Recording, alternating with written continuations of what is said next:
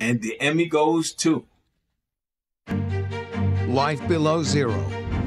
Thank you, Academy, for recognizing this great achievement for the cinematographers. We want to thank Joe, Travis, Bunker, Scott Sandman. We want to thank our editors, our producers in the field.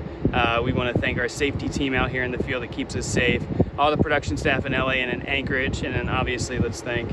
I wanted to thank you, Academy, and all the cinematographers. It takes all of us to make this look good.